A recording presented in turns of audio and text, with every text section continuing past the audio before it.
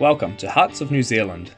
In this series I will travel to backcountry huts all around New Zealand to record, review and rate my experiences to give you a better idea of what to expect when you go hiking around our beautiful country. Today I'm off to Sunrise Hut, a very popular and well-equipped hut in the central North Island's Ruahine Ranges. Access is easy for most vehicles. From Napier, travel southwest along State Highway 50 for 45 minutes and then turn right after Tikakino onto Wakarara Road. From here, travel west for 20 minutes and then turn left onto North Block Road for another 10 minutes. This is a gravel road that ventures onto a working farm, so take care and make sure to close the gates behind you. There should be plenty of parking at the start of the track, but make sure you lock your vehicles and don't leave any valuables behind. There's a long drop style toilet here, and plenty of information for the forest park on covered signs. I would recommend taking a photo of these signs to take with you into the forest, just in case of an emergency or a change of plans. A quick hop over a fence stile leads you up the start of the track, which rises through grazed farmland right up to the bush edge. Not far from here is Triple X Hut, a great base camp to the ranges with 12 bunks, a wood stove, a long drop, and a large water tank. Also close by is the Swamp Track, an easy 1 hour loop that explores mature native forest and swampland at the base of the ranges. Starting at an altitude of 630 metres, the Sunrise Hut track climbs up the ridge through native beech forest rich with birdlife. A series of switchbacks make the track less steep and easier to walk. The track is wide and very well defined, with some rocks, tree roots and the odd muddy patch you'll need to watch out for. About halfway up, at 920 metres, another track splits off and down the hill to Waipawa Forks Hut. There is a wooden bench here, making it the perfect place to stop for a rest. Occasionally the canopy will open up and you'll get a glimpse of the views over Hawke's Bay. In the winter, the upper sections of the track will become covered in snow, so some sturdy and grippy shoes would be advised. As you climb higher and higher, the forest around you changes from large trees to smaller, more stunted trees, with more shrubs, grasses and mosses. On weekends and holidays, you will meet many friendly trampers, so be sure to say hi and stop for a chat. Finally, at 1,300 metres, you'll emerge from the forest onto Buttercup Hollow and be greeted by Sunrise Hut, sitting proud amongst the grasses and trees. To the left, you'll see the stunning views of Hawke's Bay, stretching all the way from Hastings in the northeast to Waipawa in the southeast. You can leave your pack at the hut and take a 20-minute walk over to Armstrong Saddle, which is further up the ridge.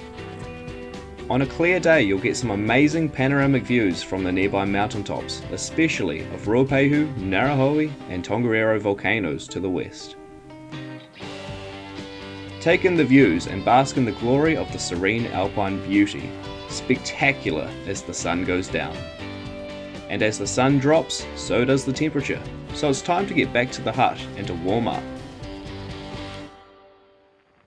Sunrise Hut was originally built in 1983 by the New Zealand Forestry Service, and since then it has been renovated and added to a number of times.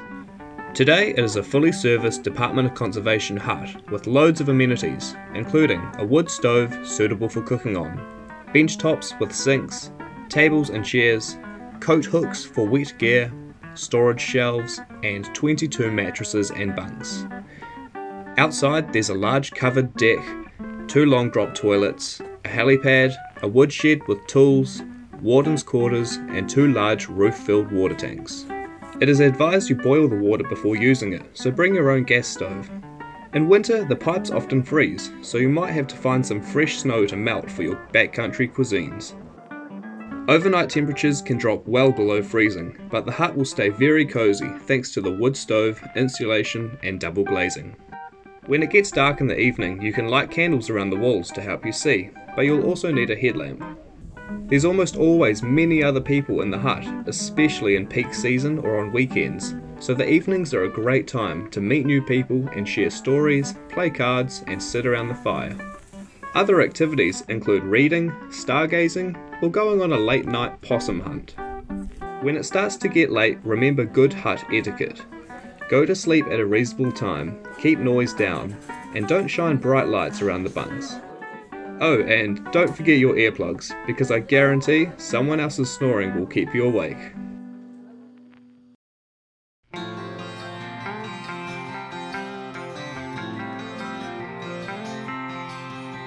Well, it's not called Sunrise Hut for nothing.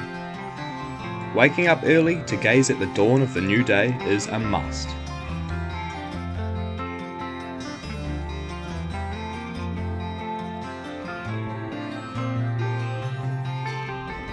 The hut becomes a hive of activity in the morning as people pack up their gear, cook breakfast and clean the interior. Remember to take all rubbish back out with you, and don't forget to sign into the hut logbook as well. It's now time to say goodbye to the new friends you've made and decide whether to continue off into the Ruahine Ranges or to return to the car park. Sunrise Hut is an incredible place to hike to and to stay the night, especially when the weather is perfect. You're bound to have a great time, meet some cool people and create lasting good memories from the experience. I'd rate Sunrise Hut 5 stars and I highly recommend you get up there as soon as you can if you haven't done so before. Bookings are required from the start of October to the end of April when the weather is warmest and the hut is its busiest. All other times of the year it is first in, first served. The dock website in the description below has all the information for prices and how to book.